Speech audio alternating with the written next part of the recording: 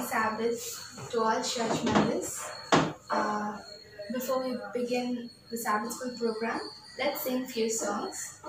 For the first song, we shall sing Shall We Gather at the River? Shall we gather at the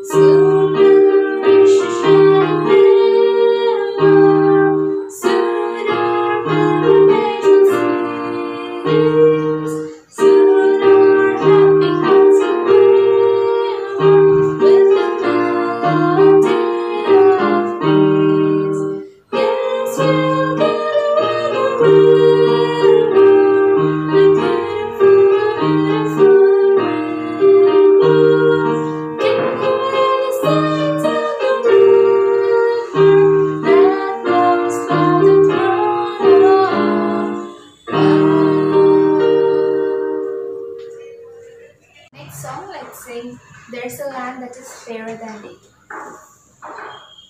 There's a land that is fairer than day, and the land begins in flower. For the flowers are on to prepare us a dwelling place there in the sweet.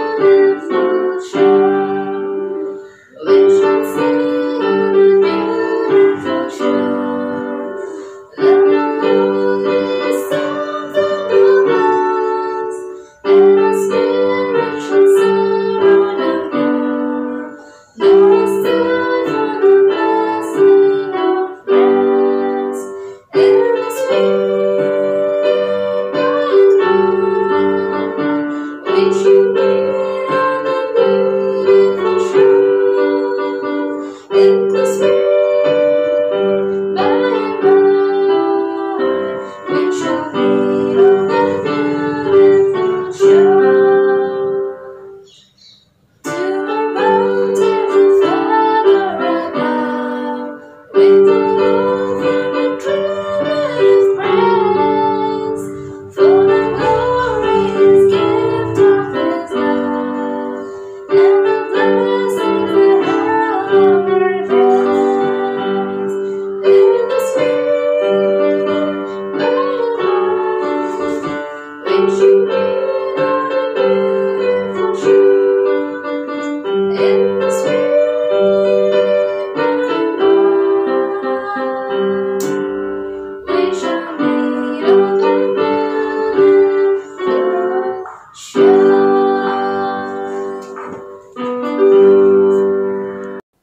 morning, everyone, and a very happy Sabbath to all of you.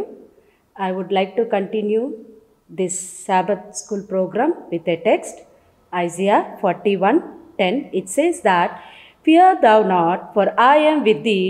Be not dismayed, for I am thy God.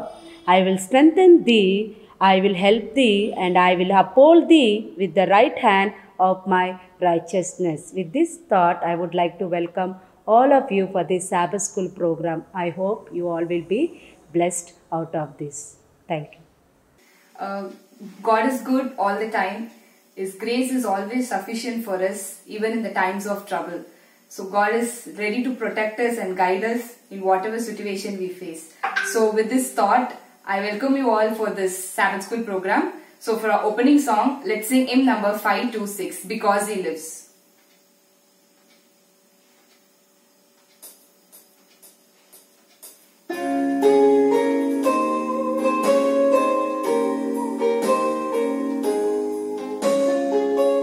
God sent His Son, they called Him Jesus. He came to love, heal and forgive. He lived and died to buy my pardon. An empty grave is there to prove my Savior lives. Because He lives, I can face tomorrow. Because He lives, all fear is gone. Because I know, yes, I know He holds the future.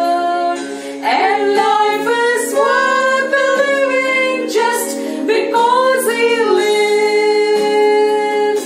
How sweet to hold a newborn baby and feel the pride and joy He gives.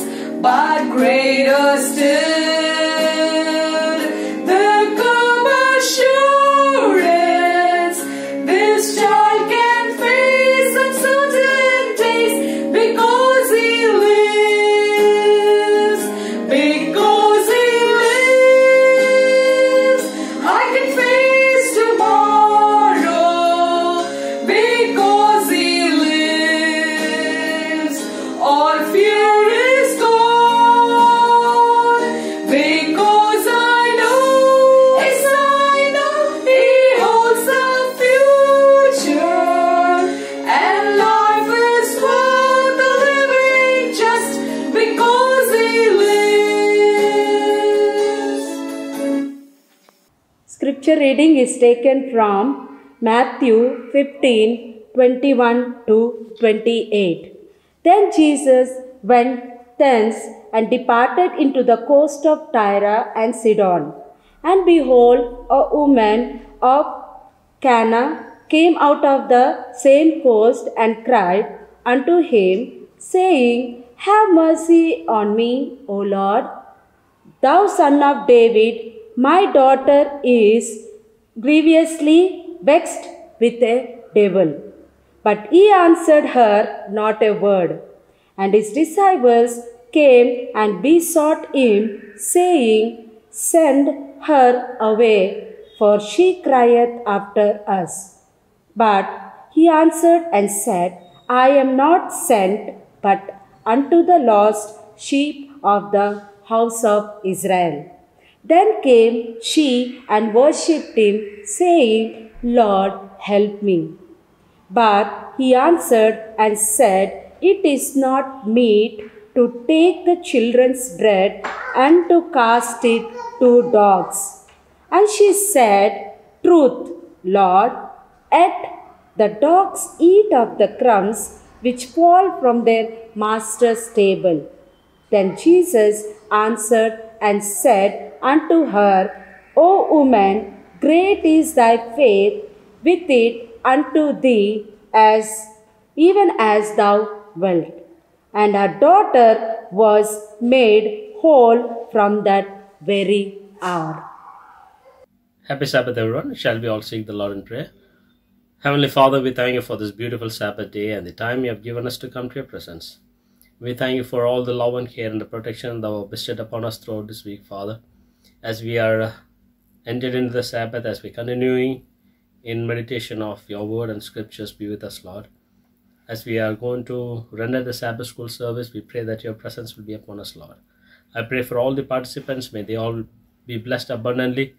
May the scriptures which they are going to share with us, the nature talk, whatever the service they are going to do, let it be a blessing to all of us, Lord.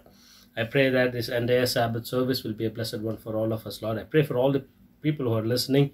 May they all hear your word through the participants who are taking up the program, Lord. Once again, Father in heaven, we submit and surrender ourselves under your feet. Bless us abundantly, Lord. In Jesus' name we pray. Amen. Good morning and happy Sabbath. Today's missions report is titled Crawling Like a Baby. It is about a woman called Omu Tore. Omu fell terribly ill after the death of her husband. She had her knees swollen that she could not walk. She lived in a home with her uncle who used to take her to many different doctors, but no one could help her. He even took her to some witch doctors, but they even could not help her. She lived in the home of her uncle with her younger sister and few other relatives. 4 long years passed. She remained the same. She could not walk for 4 long years. One day, as she was sitting in her home in the bed, she heard a visitor come to their home. She overheard the visitor reading from the Bible and praying. And though Omu was not a Christian, she wanted someone to pray for her very badly. She gained up a lot of strength and crawled out of bed and went to the place where the visitor was sitting. And she pleaded with him to pray for her. The visitor, whose name was Tranquil, was astonished at the sight of an old woman crawling that he immediately left. 3 days later, Tranquil returned to her home and he said that he was going to pray for her. Omu was filled with joy as he heard Tranquil read from the Bible and pray for her. He later revealed that he had been fasting for 3 days and prayed for Omu. He came the next day and prayed for Omu again. He continued for 2 long weeks. One day, out of a sudden, Omu asked about Tranquil's church. Tranquil, who belonged to an Adventist church, said that he would take her to the church next week. The coming Saturday morning, Tranquil helped Omu out of bed and took her on his own motorcycle to the church. And he did that the next week as well, even the next. Every day, Omu started getting stronger. And on the 4th Sabbath, Omu walked to church by herself.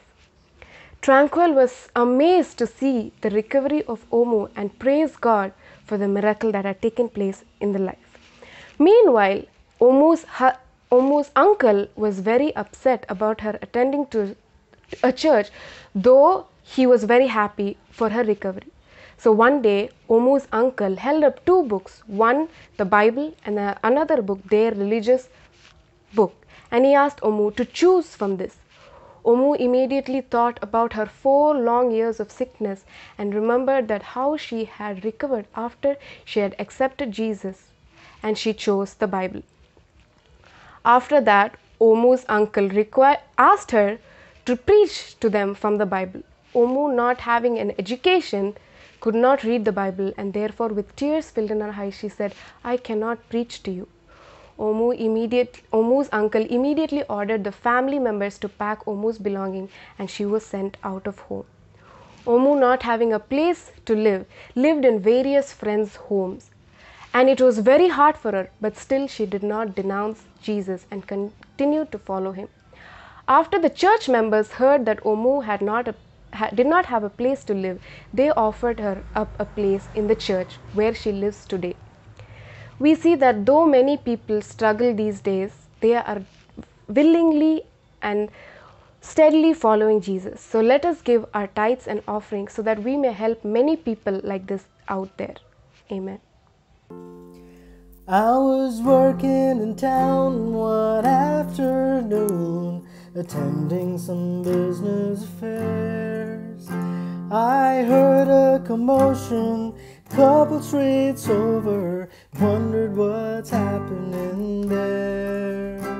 A young man was running from in that direction and stopped just to catch his breath. I asked him to please tell me what was the hurry. He smiled up at me and he said, I was trying to catch the crippled man. Did he run past this way? He was rushing home to tell everyone what Jesus did today. And the mute man was telling myself, and the deaf girl he's leaving to answer God's call. It's hard to believe, but if you don't trust me, as the blind man, he saw it all. As the blind man, he saw it all. So my friend, if the troubles and burdens you carry are heavy and dragging you down, you've tried everything you could possibly think of, there's no relief to be found. That very same Jesus that altered the future of the blind, the deaf and the lame is still reaching out in your hour of trouble. One touch and you'll never the same. You'll be trying to catch the crippled man. Did he run past this way? He was rushing home to tell everyone what Jesus did today. And the mute man was telling myself, and the deaf girl he's leaving to answer God's call. It's hard to believe, but if you don't trust me, as the blind man, he saw it all. As the blind man, he saw it all. He saw it all.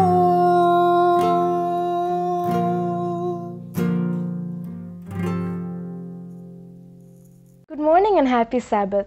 I hope you all are doing well, and I thank the Lord for this opportunity to share a little something with you all. Well, over the past few months, I have been learning something, and that's what I'm going to be sharing with you all. I have been reading the book Adventist Home, and one thing has again and again been, coming to my attention as I read the book.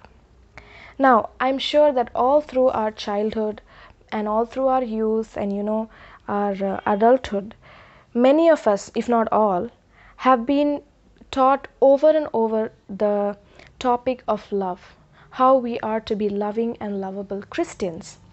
Now, when we hear the word love, the first thing that comes to our mind, I'm sure, is 1 Corinthians chapter 13, love is this and love is that, and love is patient and kind and all those things. But as we go about life, I have realized that sometimes our understanding of love can be quite shallow and not deep. So I personally did not realize how to apply these things in our life. How do I, become a loving and lovable Christian? And over the past few months, being cooped up inside the house with a lot of family members around, I have learned valuable lessons on love, and those are the lessons that I thought I should be sharing with you all. Sometimes it can get hard living with 4 to 5 people in the same house, or maybe just 3 or 4. The whole family being together for 24 hours, 7 days a week can get tiresome and sometimes can really get on our nerves. But how are we to be as Christians and deal with this situation? Sometimes parents can get irritated with the children, children get irritated with the parents, and all these things can happen. So how are we to deal with this? So let's take a look. Number one, we see that love is kind. In other words, love is kind and courteous or not rude. It is very easy for us to speak rudely with our family members. Parents can speak rudely with our children when we get irritated, or children can speak rudely with our parents when we don't agree with the things that they say, or we are irritated and all those things. But as a Christian, we need to learn to be kind and courteous. In many Christian homes, or even in our home, I realize that courtesy is something that does not exist. When parents tell us to do something, we just do it and there's no thank you. Or when parents do something for us, we don't say thank you immediately, or there's no please said. But as Christians, those have to come automatically to us. Please, thank you, and soft tones have to be used. If you read the book Adventist Home, over and over, God tells us how we are to be soft spoken. So let us learn to become kind in whatever we do, the way we speak to each other. Be kind and courteous even within the family. Next is to be patient. Love is patient. Sometimes it is the hardest thing to be patient with each other.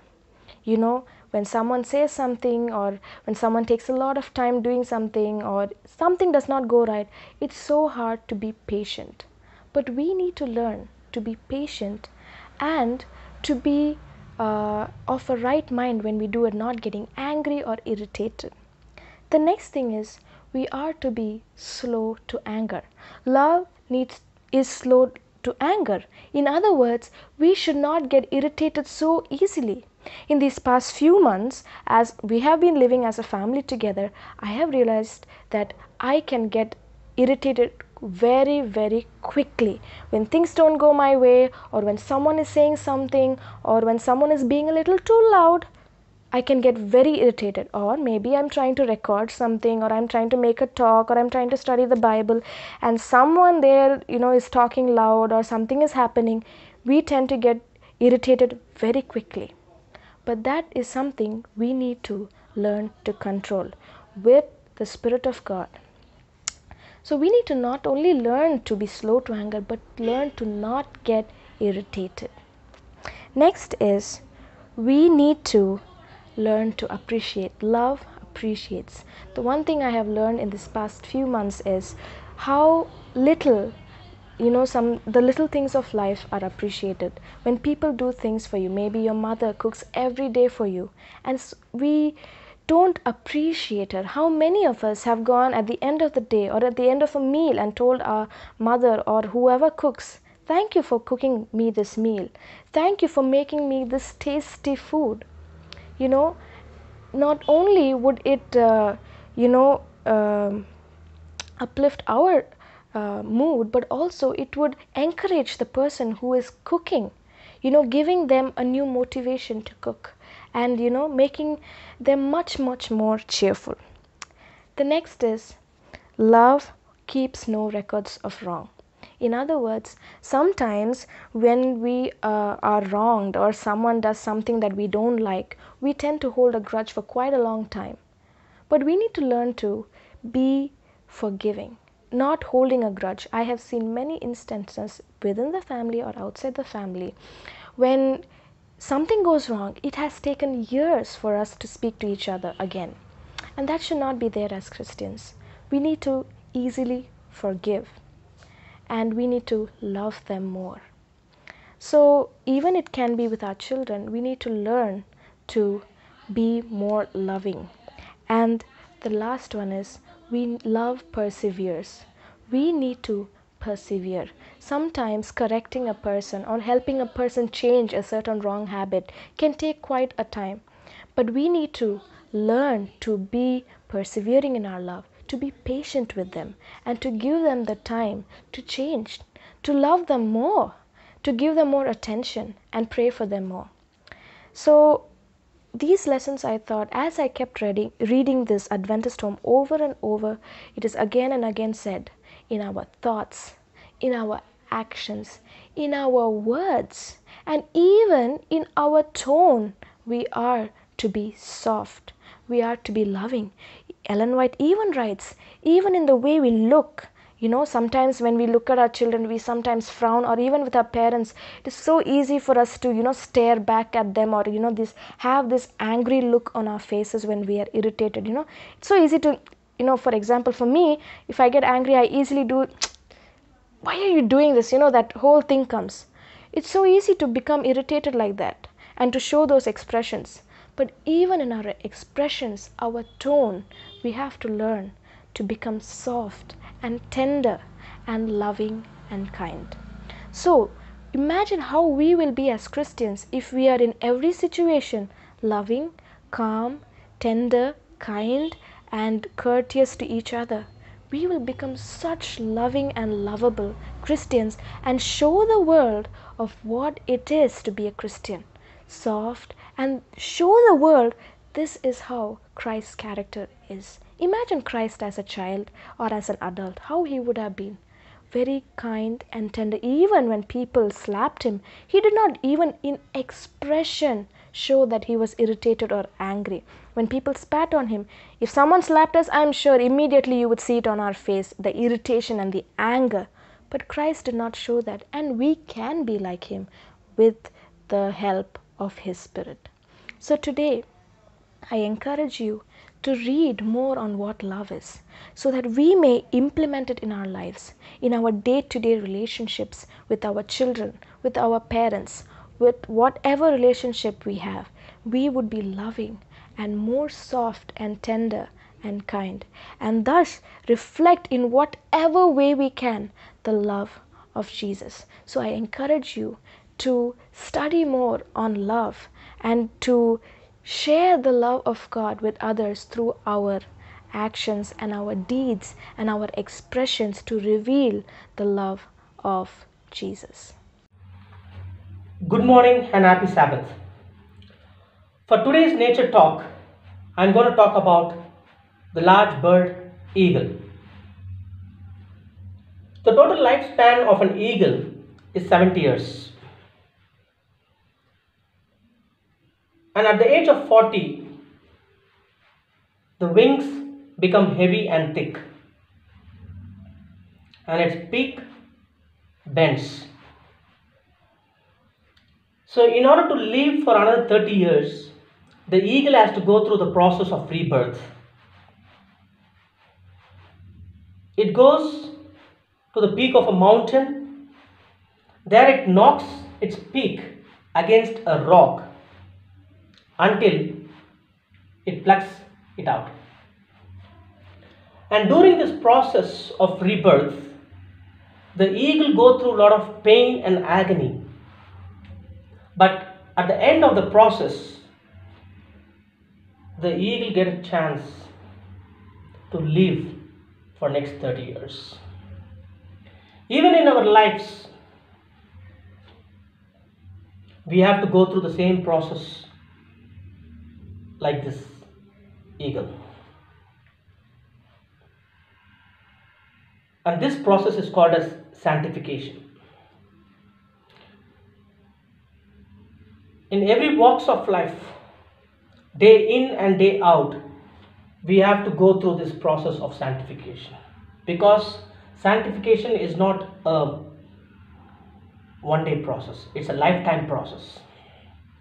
Till the second coming of Jesus Christ, our hearts and our mind should be sanctified. Then only we can reflect the character of Christ. Unless and until we don't reflect the character of Christ, we cannot enter into the kingdom of heaven. So, in order to attain this eternal life, we have to reflect the Christ character. So only we can reflect Christ's character is going through this process of sanctification.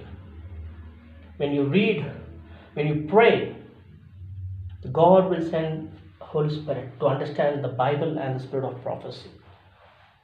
And the more we read Bible and spirit of prophecy, the more we confess, the more we get closer to God. And the more we get closer to God, our lives become sanctified life, and we can reflect His character. Thank you.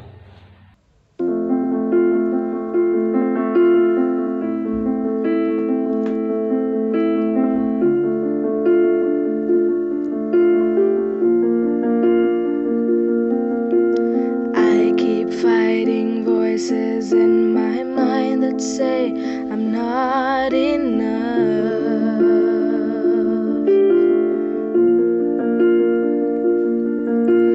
Every single lie that tells me I would never measure up.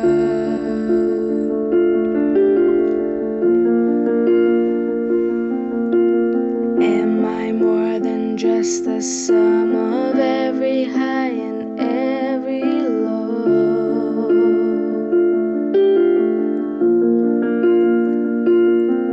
Remind me once again just who I am, because I need to know. Ooh, oh, you say I am loved when I can't feel a thing. You say I am strong when I think I am weak. You say I am held when I am falling short, when I don't belong. Oh, you say I am yours, and I believe. Oh, I believe what you say of me. I believe. The only thing that matters now is everything you think of me.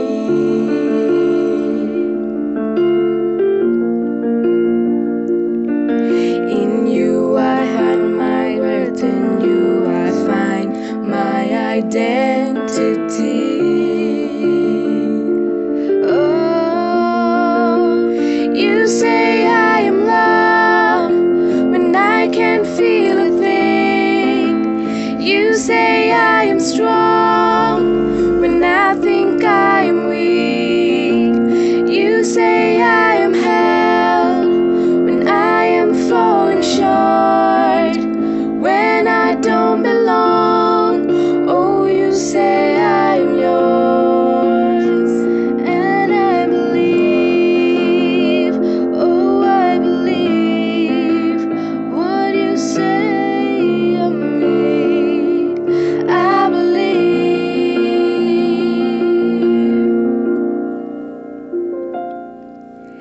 Taking all I have and now I'm laying it at your feet.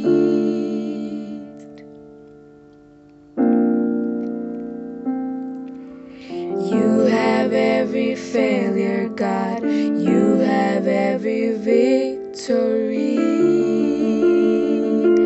Oh, you say I am loved when I can't feel a thing. You say I am strong when I think I am weak. You say I am held when I am falling short, when I don't belong.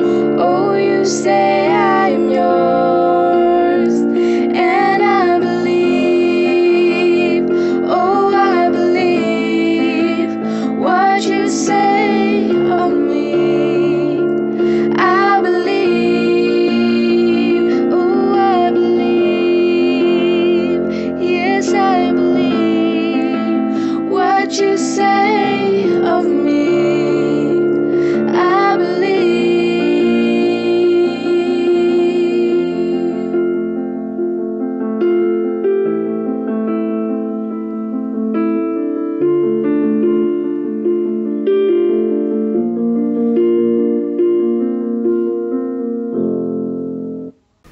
Good morning, church, and a very happy Sabbath. So happy to see you all through this online worship program, and I welcome you all for this lesson study. We are in the 9th lesson today of the 3rd quarter. The topic for today's lesson study is developing a winning attitude. So before getting into the study, let us have a word of prayer offered by Dr. Ellen. Shall we pray? Our Father in heaven, we thank you, Lord, for this beautiful Sabbath morning. Thank you for all the ways in which you have blessed us. Thank you for keeping us and our families and our church safe from all the things which are going around us. At this moment, as we have gathered again here to study from your word, we pray that you will open up our hearts and minds so that we will be receptive to whatever is given for us, Lord. We pray that you will speak. We pray that you will help us to listen. In Jesus' name I pray. Amen. Developing a winning attitude. The memory text for us comes to us from the book of 1 Peter chapter 3 and verse 15. But sanctify the Lord with your hearts and always be ready to give a defense to everyone who asks you for the reason for the hope that is in you with meekness and fear. The more we study about Jesus and his life, and the more we marvel at his ability to accept and affirm people. Although he rebuked the religious leaders and other people in his days, he still gladly received those who were struggling with sin, plagued with guilt, and hopelessly condemned. His grace was for them. His mercy extended even to the vilest sinners. The depth of his forgiveness was infinitely deeper than the depths of their sins. His love had no bounds. None had fallen so low of his grace that could not reach him. He showed respect to all who came in contact with him, and he treated them with the dignity that they deserved. He influenced people for his kingdom because he believed in them. Their lives changed because of his presence. And this week's study, we are going to see few of the characters of how God's attitude towards them changed them and the perception of the people, how they looked at them. We'll examine his attitude toward even those who seemed the least interested in his message. We will review how he approached the Samaritan woman, the Canaanite seeker, and a woman whose reputation was severely spoiled. In each instance, Jesus looked for the best. He presented the truth, but in love. That is the main theme of our lesson study today, of how we are going to present the truth. Is it with love or is it with condemnation? The foundation of his message was acceptance, forgiveness, grace, and the hope of a new life. Jesus, he never minimized the value of the truth, but he always presented truth in redemptive ways. In this week's lesson, we'll discover how to apply Jesus' methods in our witness today. So moving on to Sunday's lesson, we are going to see how the Samaritan woman was changed by God, and because of her, how the entire city of Samaria came to know about Jesus. The topic for Sunday's lesson is receptivity to gospel. So let us turn our Bibles to the book of John chapter 4, starting from verses 27 through 30. The people of Samaria were underlooked by the Jews. It is because of two reasons. Because the Samaritans, they wanted to take part in the building of the temple Jerusalem, but they were not given the opportunity because they had their intermarriage with other heathen cultures around them, and they had unorthodox views. So because of this, as a result, they built their own temple in Mount Gerizim. So the disciples, they always looked the city of Samaria as an unfertile ground to sow the seeds of God. And so they always bypassed.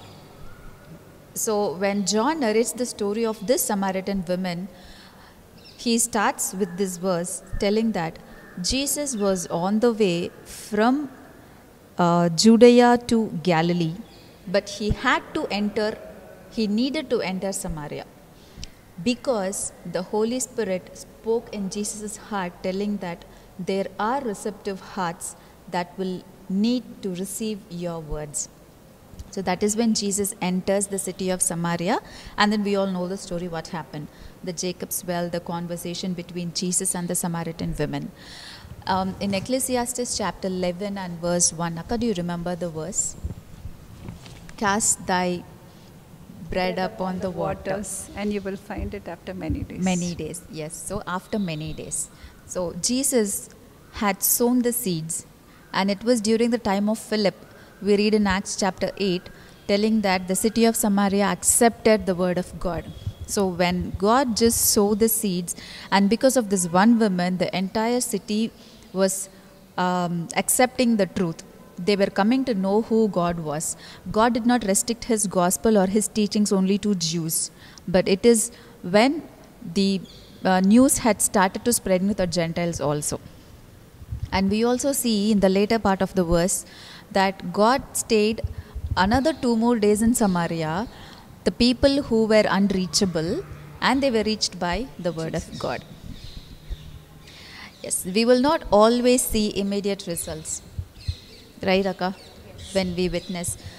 Today, when we may be a witness to many people, but for us to witness, it takes an entire course of time for us to witness who God is and what He has done for us. But as we sow the seeds to receptive hearts, one day, definitely it's going to bring plenty of harvest. We never know for sure how our words or our actions will have an impact on others, but definitely it will one day impact. So moving on to Monday's lesson, Akka, an attitude adjustment. Thank you, Debo. An attitude adjustment. The Monday's lesson is entitled So. Very often we see that we either attract people or chase people away from us because of our attitude. Maybe our family, our friends, the place we work, people relate to us depending on our attitude, right? Yes. When we are kind, when we are loving, even if we are lying, people tend to believe us. And when you are hard, angry, and rude to them, even if you speak the truth, people don't want to listen to you. They just want to go away because you're rude, you're hard. So in soul winning, our attitude really has a very, very big role. Our attitude as a person, as a Christian, as the entire church, what is our attitude towards people who are in seek of truth?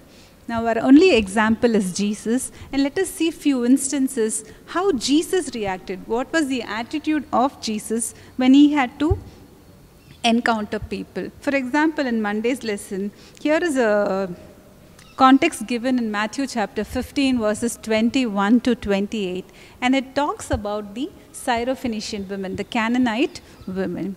Now this instance takes place when Jesus was traveling from Capernaum. Now Jesus had a very bitter experience in Capernaum. The Pharisees had totally rejected him.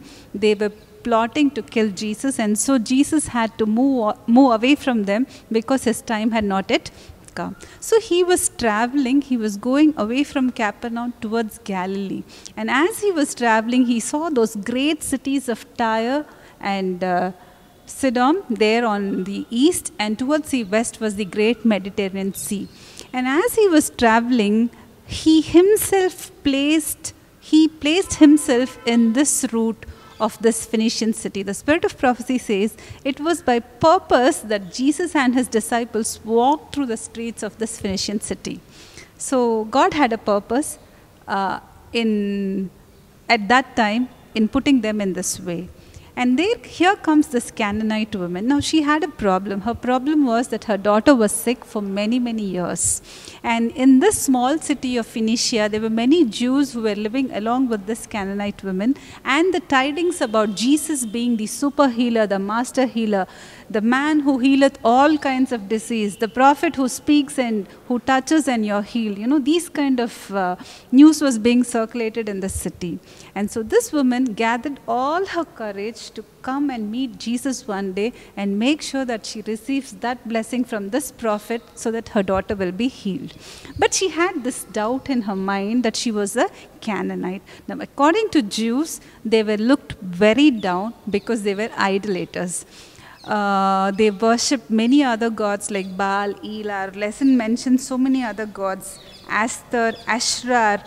They worshipped these gods they considered them to be gods and goddesses of vegetation, fertility, of harvest, and they also worshipped the dead.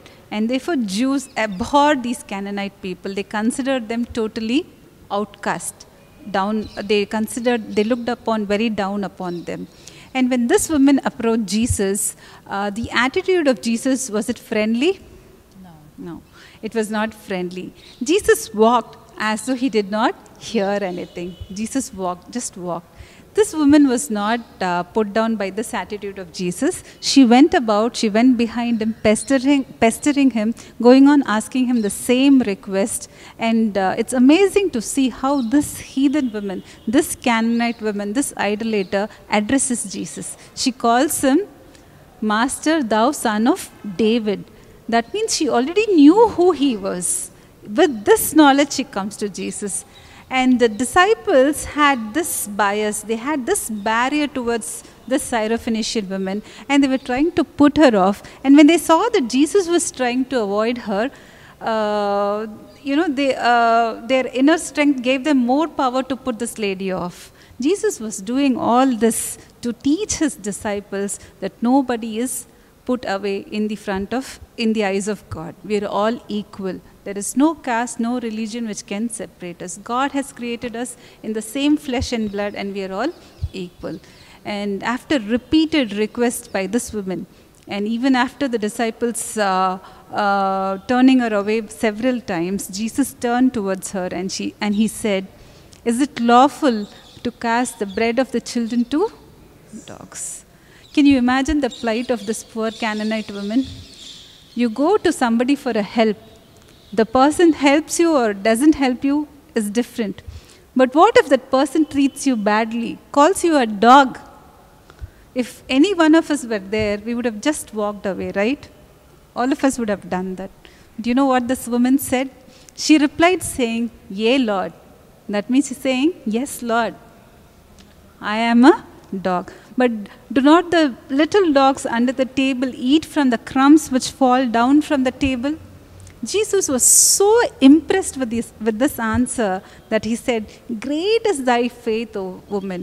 And wherever I go, wherever the gospel is preached, this story of your great faith will be announced, will be preached." Jesus had two things to be taught here. The first thing is, he strengthened the faith of the woman. Second thing is, he wanted to teach the disciples the great mystery which was hid for centuries, and that mystery is salvation is not only for Jews. Desire of Ages, lesson 43, barriers broken down. It says so. It's very beautifully given here, and I would like to read it for you. It says so. Jesus longed to unfold the deep mysteries of the truth which had been hid for ages, that the Gentiles should be fellow heirs with Jews and partakers of his promise in Christ by the gospel. And she goes on to say, caste is hateful to God. He ignores everything of this character. In his sight, souls of all men are of equal value. So here, even though the attitude of Jesus was totally different, we see that this was by purpose. He wanted to strengthen the faith of this Canaanite woman and as well teach his disciples about the way to go with the gospel. It is not only for Jews, but it is also for the Gentiles. After the story, the lesson talks about Mary Magdalene, whose sins were forgiven, and she felt the sense of gratitude. In those days, in the Jewish culture, it was their custom to embalm the body of dead people with perfume and things which are costly, ointments and spices. So when people were talking that Jesus is going to be killed by the Jews were plotting to kill Jesus, it pained, it struck her heart. She was so grateful to Jesus that he had forgiven her sins. She was a very bad woman. The entire society looked upon her with a very they looked down upon her. But only after her encounter with Jesus, her life changed. She repented. She changed completely. Her brother, dear brother Lazarus, came back to life because of Jesus. And she was so grateful to him. And she thought, what is the purpose of going and anointing the body of Jesus after his death? Let me do it now. Let me show my gratitude now. And she opened up this costly box of alabaster, poured it on his head. She tried to do it as secretly as possible at the house of Simon, but the fragrance of the perfume was so strong that everybody in the room could, and everybody criticized her. Judas, the treasurer of the entire team of Jesus and his disciples, openly criticized her, saying this could have been sold for 300 pence and this money could have been used for poor. But Jesus rebuked them and saying, great is this faith. Wherever the gospel is preached, this story will also go with the gospel. Here we see that Jesus showed his love towards a woman who was trying to show her gratitude. Even though the attitude was different, Jesus was only trying to teach them a lesson that no man is different. We are all equal in the sight of the Lord. I have a question for you, Akka. How do you justify Jesus' attitude towards Mary Magdalene? Because the attitude what he had toward the Canaanite women was different, and the attitude what he had toward Mary Magdalene was different. When we read the story, when we read the account of Matthew in chapter 15, it might look that the attitude of Jesus was totally indifferent towards the Canaanite women. But actually, this attitude was a straight rebuke to the Pharisees and to the disciples. He was only trying to teach them that you cannot treat people like this. He was trying to tell them that salvation is open for every human being. So by this attitude, he was only rebuking the Pharisees and Jews, and he was not trying to put down the Canaanite women. This woman went with her faith strengthened that day because of the attitude of Jesus. Moving on to Tuesday's lesson, presenting the truth in love. The perfect example for this topic, that is presenting the truth in love, comes to us from the book of 2 Thessalonians chapter 1 and verses 1 to 4. Here we see some of the most distinguishing characteristics of the church in Thessalonica. Here, Paul, he significantly tells that the church in Thessalonica was growing in 4 different qualities. Paul is a well-distinguished man who was living in those days. He had this ability to see the good, only the good, though it may be bad. But he had this attitude of seeing the good amongst the bad. So in the church of Thessalonica, as you open your Bibles and read these words, the 4 characteristics are: their faith groweth exceedingly, they had abounding charity toward each other, they remained patient and faithful in their persecutions and tribulations. How wonderful it is, right? When a church which hath the faith exceedingly, it grows exceedingly day by day, abounding in charity and staying faithful and remaining patient during tribulation. How wonderful it will be. Same Paul in Acts chapter 17 and verse 11, he talks about another church in Berea. Those people who were there in Berea, they were much more strengthened than the people who were in Thessalonica. So I would like to read that from Acts chapter 17 and verse 11. The church in Berea were more noble than those in Thessalonica, in that they received the word with all readiness of mind, searched the scriptures daily, and those things were so. They wanted to reason, they wanted to check whether is this it, is it true, is it really true? Because even when Paul had the transformation, he did not believe. But still, after he went and testified himself, when it happens to him, when it happened, like when God had direct encounter with Paul, that is when he realized that there is a true God. So that same thing was happening with the church in Berea. And so in Thessalonica, we have these 4 characteristics, and how beautiful it will be if these characteristics are seen in today's church, right? I would like to make this statement from Sister Ellen G. White's quotes on Testimonies for Church, volume 9 and page 189. Here she tells very clearly, if we would humble ourselves before God and be kind and courteous and tender-hearted and pitiful, there would be 100 conversions to the truth, where now there is only one. Amen. How beautiful it is, right? When we have these characteristics, that is, when we grow in faith. Can you read it again for us? Yes. If we would humble ourselves before God and be kind and courteous and tender-hearted and pitiful, there would be 100 conversions to the truth, where now there is only one. Yes, how true it is, right? When we apply these characteristics in our church. So a church is comprised of many people with different characters, but when everything is put into one, there will be a definitive transformation, and it cannot be irreversible, right?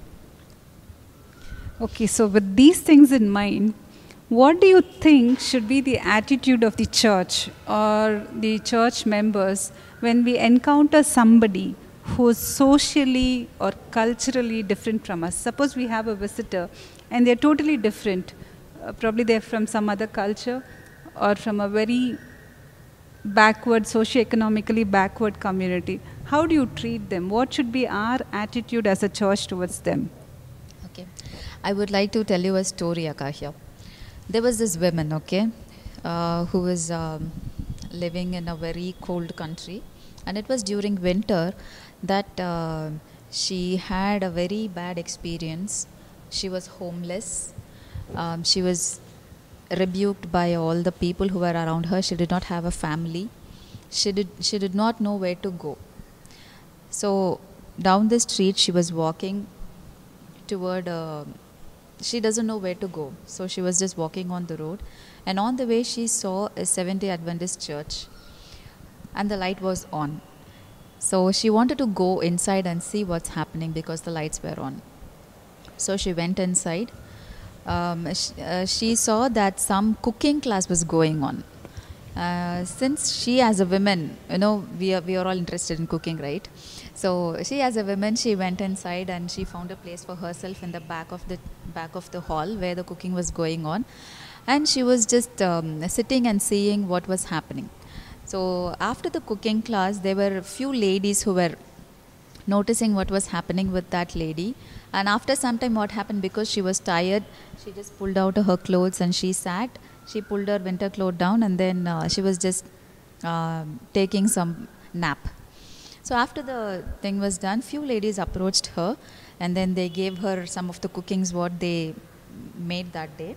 And after taking it, they knew that something was wrong with her, but they did not ask, like, where are you from, what are you doing for your living? Nothing they asked. They gave whatever they had. Some ladies gave her food, some shared the money what they had. And then this lady, looking after their kindness, looking at their hearts, she was not questioned. Like, she was expecting that somebody would ask, why are you here? What are you doing here? And what is your purpose of visiting here? You're not supposed to come here. These are the words which we tend to tell, right, to all strangers. But these ladies, they had that intention of asking, but they did not ask. And so she went, and then the next day she came back. And this unfortunate woman was fortunately met by these ladies, and they slowly started a group.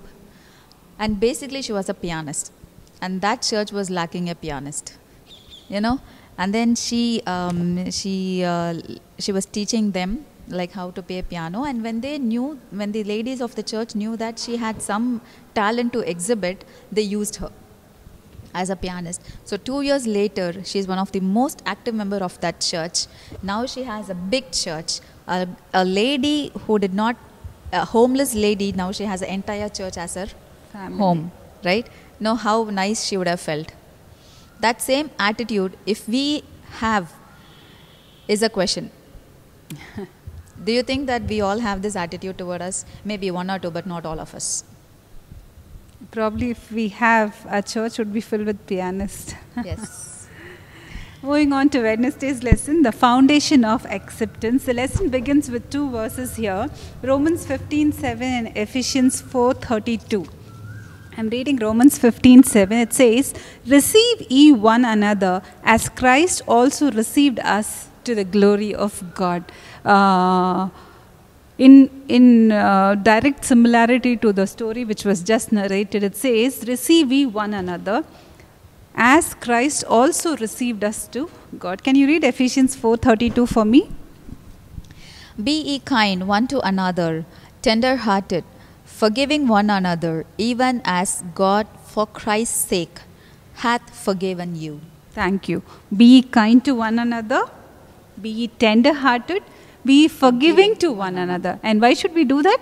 Because Christ did for us. Because Christ did this for us, and He has received us. God has received us because of Christ. Now, Apostle Paul here makes it very clear. The underlying principle of accepting each other, even though they are different, even though we are not similar, we are taught to accept each other just because Christ did it for us. And so we have no option. Can you think of something which you do and you dread the thought of others knowing that you do it, and you try to keep it secret? I'm talking about even a small cherished sin, which I know I do. And even if I know that one person on this earth knows about it, I will tremble with fear. But I can hide it in the sight of man. Can I hide it in sight of God? Jesus knows all about it. Jesus knows all about it. And in spite of Him knowing that I cherish this wicked sin in my heart, Jesus has accepted me.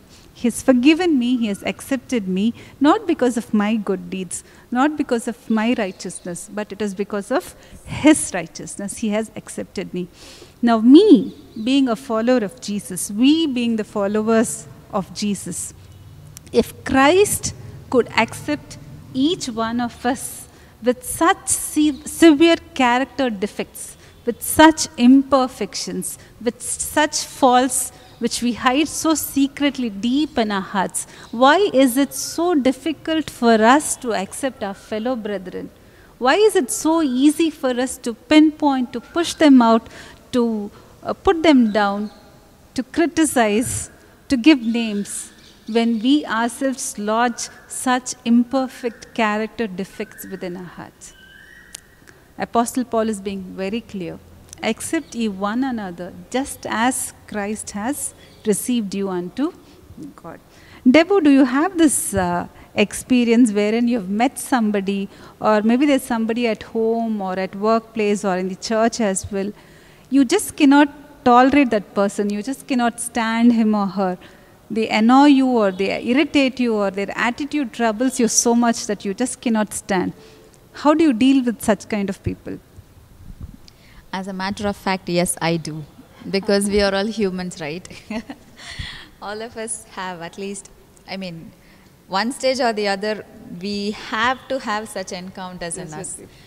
That is because, I feel it is because that God wants us to reflect His character and He's testing us. That is how I would take. Because when we are tested during that point of time, when you cannot stand it anymore, why is this person coming? I'm so getting irritated. He's standing on my nerves. When these thoughts are going on in our mind, there'll be a small voice talking to you, right? Calm down, calm down. This is not the right thing that which you are supposed to do. I would like to read you one passage here. So the basis of all acceptance is gospel. Amen. Right? Treating others as Christ has treated us, it makes all the difference. Christ has forgiven us, so we have to forgive. Christ has showed His mercy upon us, so we are to show His mercy on others. Christ has loved us in spite of all our infirmities, and we are to love one to another. That is what Paul clearly tells us in Ephesians chapter 4 and verse 32. Be kind, forgive each other, and strengthen each other, be tender-hearted. Right? And this text in Romans chapter 5 verses 6 to 10, a very familiar text for all of us, a text which is an eye opener. It says, Christ died for us. When did he die? Not when we were righteous. Christ died for us when we were sinners. He reconciled us to God when we were still his enemies. Who crucified Jesus? It's we. It was me and you and all of us. When we were still sinners, when we were still enemies with God, it was Christ who came and died for us. And each person here, Christ died for each person. How can we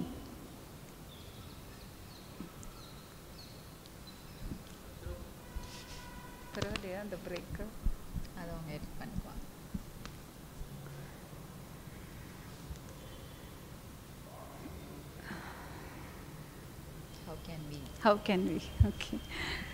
So, this concept of acceptance is very important because Christ accepted us. You know, this atonement on the Calvary is not just a remedy for sin. It is a heaven-given gift for you and for me and for each one of us so that we can get reconciled back with God. And we need to use this gift of Jesus so that we can reconcile with each other. We can love each other. I have a question for you, Akka. Do you think it is possible to accept a person with a sinful nature? John 13:34, would you like to read? Yes. John 13:34, a new commandment which Jesus gives to his disciples. This is one of the last commandment which Jesus gives to his disciples. A new commandment I give unto you, that ye love one another as I have loved you, that ye also love one another.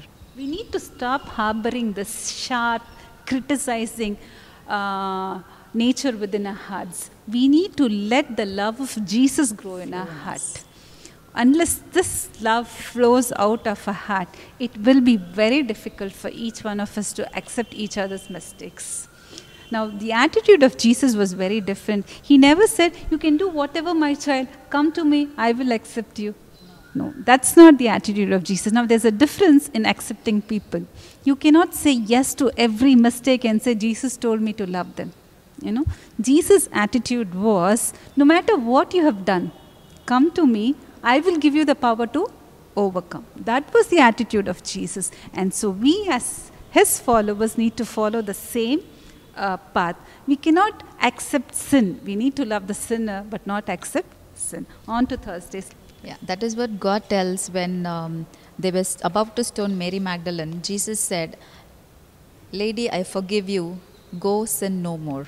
So accepting person and also make them to get rid of the sin what they are doing that's how our attitude should be. Right, that's Akka? true repentance. Never repeat it again. Okay, yeah. On Thursday's lesson, the truth lovingly presented. Here we are going to see how Paul is telling the three of his disciples, I should say two of his disciples, more dedicated disciples, Timothy and Titus, to them how to present the truth, because they were all moving from one city on to another preaching the gospel. So they had to possess some attitude which the people will accept, right? So here we are given three verses in 1 Peter 3:15, 2 Timothy 4:2 and Titus 3:4 and 5. So in all these three verses we read, in 1 Peter 3:15 tells us, answer to every man a ransom for hope with meekness and truth, which is the memory text for this week. In 2 Timothy chapter 4 and verse 2 we read, reprove, rebuke and exhort with all long suffering and doctrine. Okay, in Titus 3:4 and 5 tells us about the kindness and love that we have to have toward our fellow men. So that is all we have to present the truth. When we are asked to preach somebody, or somebody asks us, why are you a Christian and what is the point you in being a Christian, right? What our answer would be? Do you think that we are in a position to answer like, why am I a Christian? If somebody comes and asks you, sister, why you are a Christian? Do you think any specific character, or do you get any blessing like what you do and all? What our answer will be, right? It is only to reflect the character of Christ. Jesus. That is the main aim of our living in this world. And I have a question for you, Akka. So it is unfortunate that some people can make themselves feel better by pointing out on others' faults, right? This, I think, we very often encounter as women. We tend to, yeah, she does that mistake, why don't I? I mean, she does that mistake, appa, good, I did not do. You know, we have these characteristics of I am better comparing- attitude. Exactly. Comparing ourselves with the sin that which they do. And what is your opinion about it? The very act of finding fault or digging up to, to find an evil attitude in others, the spirit of prophecy says that when we do that, we develop that evil attitude. I was actually shocked when I read it. Very clearly it states in Gospel Workers, page 479, it says, the very act of finding fault with others, the very act of digging out evil, talking evil about others, will help us to develop the same attitude within ourselves. And the concept is simple. We've all heard about this famous quotation in Christ Object Lesson, page 382, which says, by beholding, we become like Jesus. Here she emphasizes on every Christian to behold the face of Jesus, to look upon him and his character. And when we do this, we are changed. And the principle applies vice versa also. When we behold evil things, when we behold things which are wrong, when we look at people to find fault, our character becomes like them. We develop those character imperfections for which we are looking for. It's very interesting to know that this term, by beholding we become changed, this term is used more than 23 times in the entire Spirit of Prophecy writing.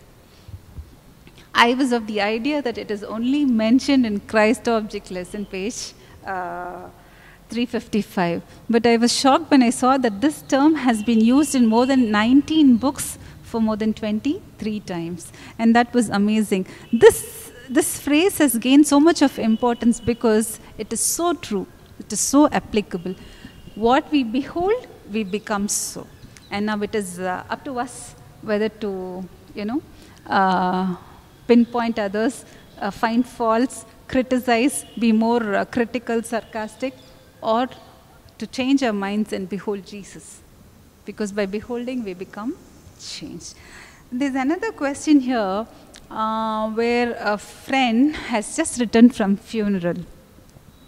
And he comes back home saying, I'm very happy that that beloved person who's no more is in the right hand of Jesus. All her pains and sorrow and trials are over, and she's happily in heaven with Jesus. Now, as Bible-believing Christians, as Adventists, we know that this is doctrinally wrong because we have learnt about the state of death. But here, this person believes and rejoices in his agony. Now, as an Adventist, what will be your attitude? Will you rebuke him and say, no, this is wrong, this is what the Bible says? Or how will you deal with the situation? Okay, this same encounter I had when I lost my mom. Okay, the May 3rd on Sunday, she was, she passed away, and then the next day my relatives had come. They are actually non-Adventist, but they are Christians. So they are my second cousins actually. So my uncle and my grandmom, everybody, they are no more actually, they passed away. So my cousin sister, she made this statement telling that, don't worry, Debo, as Christians, we know that Mummy is right now in heaven. She's singing praises with God along with our uncle and grandmom. You know, that moment, though I was in deepest agony, but at that moment I know that what she was telling is wrong and I had to correct her, but that was not the time. You know, still Christian and non-Adventist, they still have this idea that once people die, they go to heaven directly and they are singing hosannas with God. But at that moment, I prayed that God should reveal the state of death to my sister, because as a sister, it is my duty to tell what the truth is. And she knows what it is, but somebody has to tell about the state of dead. Yes. Because we all know that the dead know Nothing. and they are still resting in the Great. grave. Yes. To conclude the entire lesson, let's put for just 4 sharp, crisp points. And the entire lesson is summarized in these 4 points. The first point, ask Jesus to impress upon your heart that every person on this earth has a spiritual need. Yes, every person has a spiritual need and they are winnable for Christ. The second point is develop a positive Christ-centered relationship with each other. When the relationship with your fellow being is Christ-centered, then it is always positive. The third point is pray and seek for opportunities where you can share the truth. As you rightly did. You did not break up right then, telling, no, the Bible tells this, and that was not right. That would not have been right. Pray and seek for opportunities wherein you can reveal and talk to them about the biblical scriptures truth. And the fourth thing is, when you're presenting the biblical truth, do it with all love. No rebuke, no criticism, no hatred, no arguments. Present the biblical truth with love. Love is the basis of all godliness. When there is no love, there is no God at all. This quotation from Christ Object Lesson, page number 386, is something which is very special, very deep. And I think this beautiful lesson, the lesson which talks about an attitude which is necessary for winning souls to Christ, will be incomplete if I don't quote this. It says, no selfish practice can serve the cause of Christ, because the cause of Christ is the cause of the poor and the oppressed. If you cannot love your fellow being, it is because there is no love in you. us. And she goes on saying, we being the professed followers of Jesus Christ need to develop this tender sympathy and deep love towards every human on this earth. Not just our friends, our family, our church member, but she says every human on this earth. And we need to value each person because Christ has shed his blood and given his life for each person. He values them so much. So she says, one precious soul that you bring to Christ is much more valuable than any of the offering. Amen. This soul will be of eternal value in any of the offering that we place on the altar. Love is the basis of godliness, and whatever may be the profession, if we do not have love, there is no God. And we cannot have this unselfish love towards our brethren if there is no Christ within our heart. We need to submit and merge ourselves with Christ. And when our self is merged with Christ, love springs up naturally. Do you remember the story of the Canaanite woman? Jesus placed himself on the way of the Canaanite woman so that he will have an encounter with her. We will no longer sit in our church and wait for people to come and reach us. When this love of Jesus springs in our heart, we will be up on our feet. We will go out seeking people who are sin sick. We will go out with a message. We will go out with love. Every impulse of the heart, which is a heart which comes out, every symbol, every sign of love, every attitude of sympathy, it comes out because of the indwelling work of the Holy Spirit. And it is our duty as a church, as a family, we need to allow this working of the Holy Spirit within our hearts so that our attitude is changed. We look at the world with a different attitude, with an attitude of love, with an attitude of Jesus. Let Christ be glorified. Let us reflect his character and win more souls for Jesus. Shall we close with a prayer? Our dear Father, thank you, Jesus, for revealing us your truths to us. As we behold you, help us to become like you, and help us to apply in our lives, and help us to reveal your love to others. Not truth over love, but the truth blended with your love. Help us to live according to what we preach. In Jesus' name I pray. Amen. Let's sing hymn number 485, I Must Tell Jesus.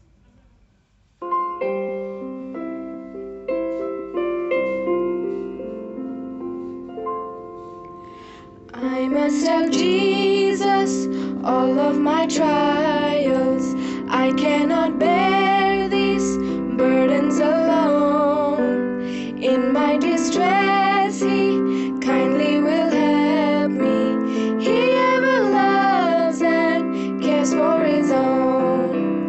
I must tell Jesus, I must tell Jesus, I cannot bear my burdens alone. I must tell Jesus, I must tell Jesus, Jesus can help me, Jesus alone. I must tell Jesus all of my troubles.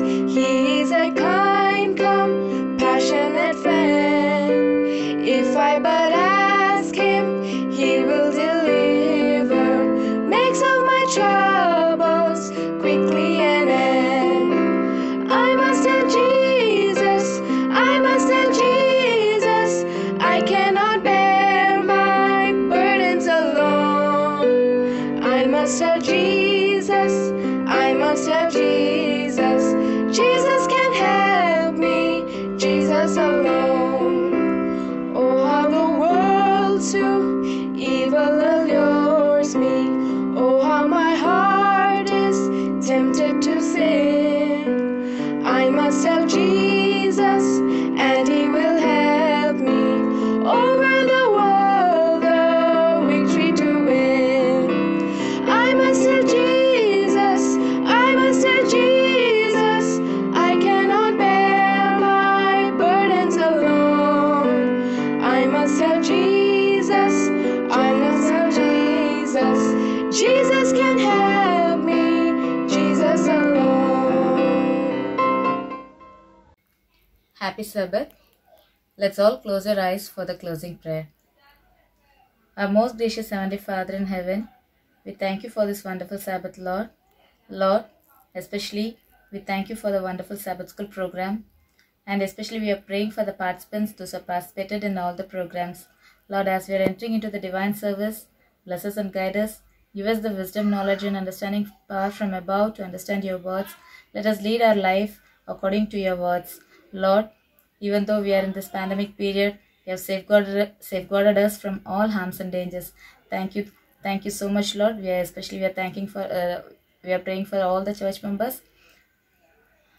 Guide each and every one of them. We ask this few mercies in the name of our Lord and Savior Jesus Christ's name. Amen.